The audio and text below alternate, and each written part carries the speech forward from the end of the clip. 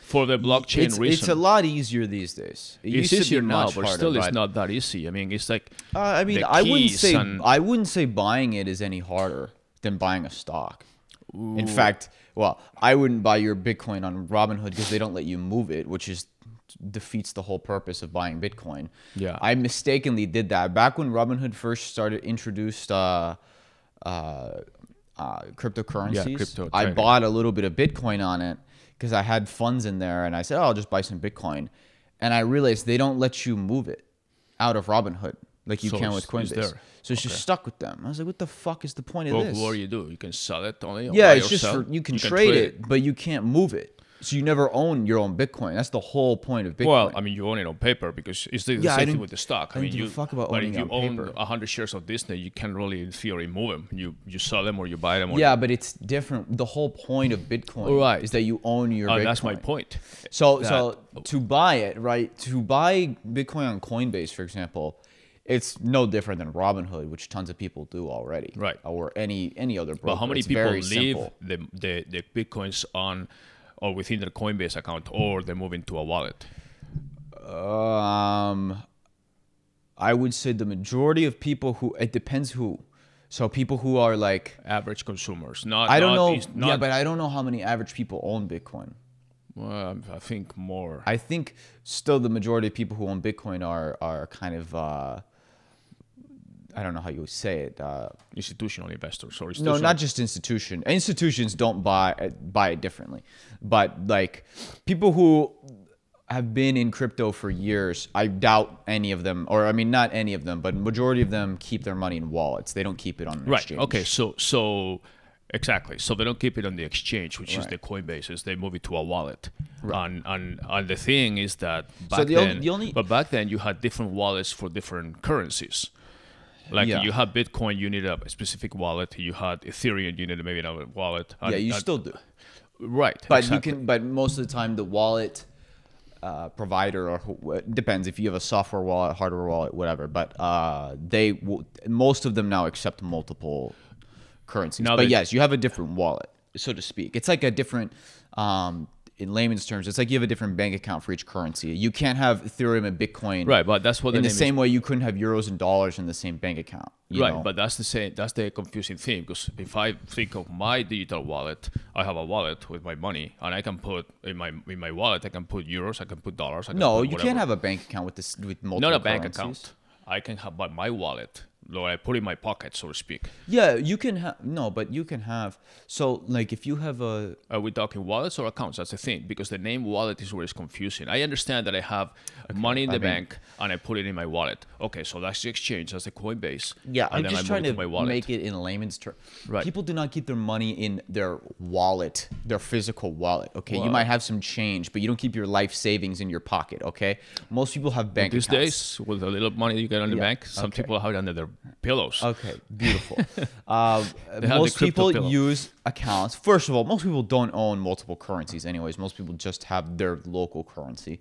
But if you have it's like if you have a wallet provider,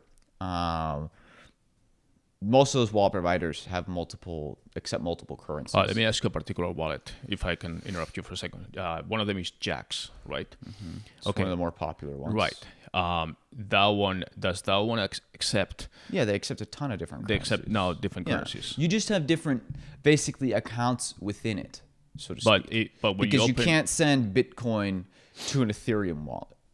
You know what I'm saying? Obviously, yeah. Right? But all it is if you have a Jax wallet, like they use a phone app, then you just have basically different keys for each wallet, and then one key gives you your Ethereum, one gives you and you just have addresses. So if you just want to send money to your Bitcoin Jax wallet, you just send to that address.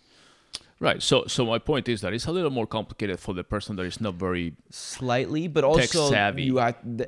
Yes, I mean, is it as simple as banking? Right. No, but you have to have a balance between simplicity and the freedom, right? And the reason why fraud alerts to me the biggest negative of crypto is that if you move something to a wallet and you don't have your key, it's gone. Right. You're fucked. That's done. But and I know people that have lost their money. But you also, I mean, any wallet you use will tell you 50 times when you sign up in big bold red letters. Oh yeah. Never lose this key. It's not like they don't tell you that. The cigarette companies that tell you don't smoke, you're gonna die, but people do it. Well, you know what? If you still smoke and you die from lung cancer, you knew the risk. But no, these days you die of coronavirus even if you have lung cancer. Not the topic. That's yeah, no, they tell you, they warn you in advance. Yes, about the thing, but still, I mean, okay, so it's no different than like, okay, you can keep all your money in your mattress, but if you have a house fire and the money burns, it's gone. Sorry. No, I totally understand that, but the thing is that now, as you can see, banks are still trying to get people to do banking online, especially more in these times. I mean, there are alternatives, though, I'll say. So if you don't want to do that, so the benefit of that is then you own it.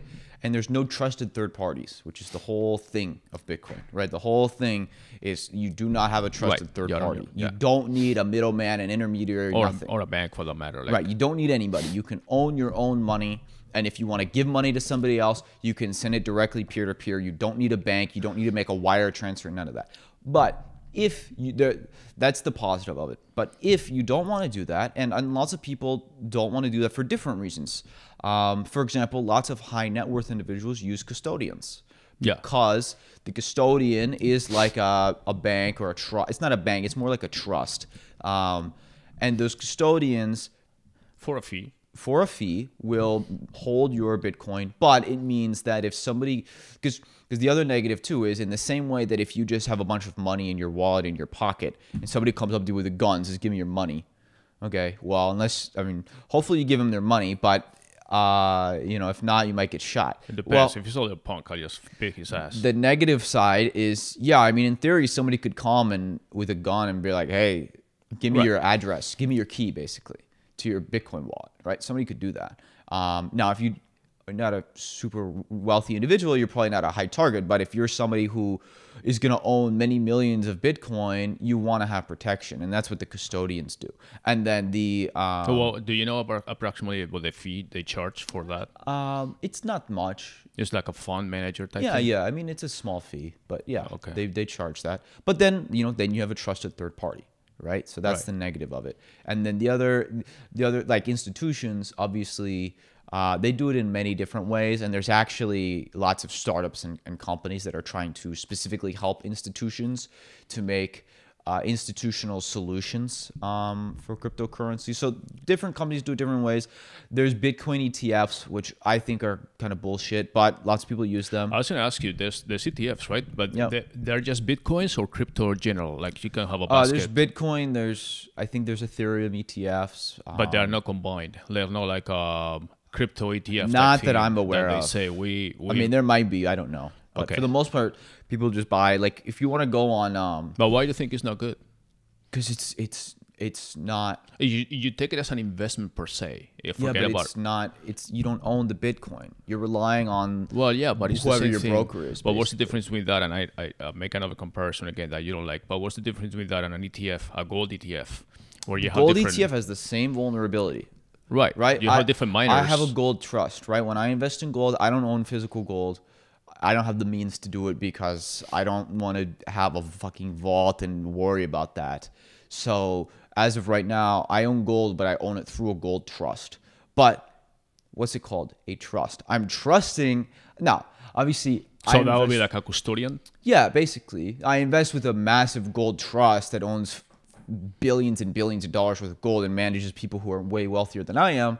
But I have my money with them for my gold holdings. And I am trusting them, and I pay them a small fee for that.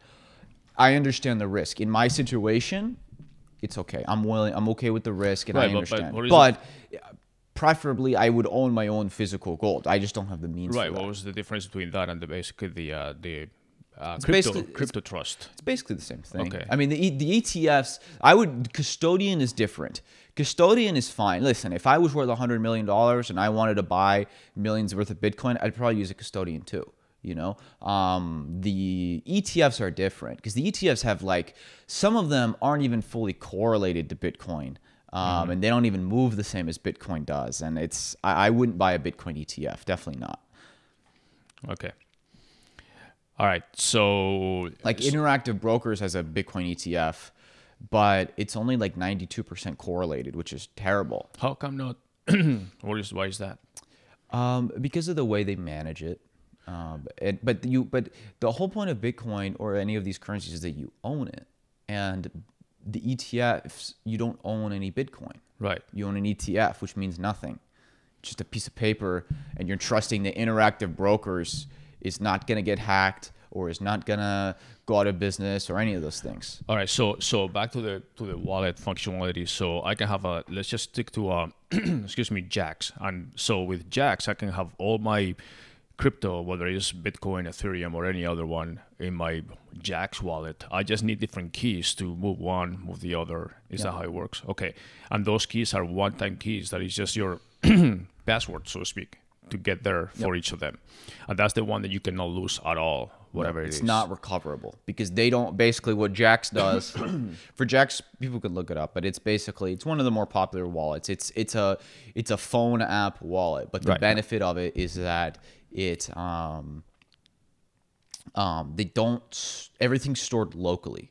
So it's stored on your phone. They don't have like a database. Right. So they cannot be hacked because they're not responsible. They pass it on to you. It's the same as like if anybody uses the Google Authenticator. Right. That's local on your device. That's not on a Google database somewhere that could be hacked.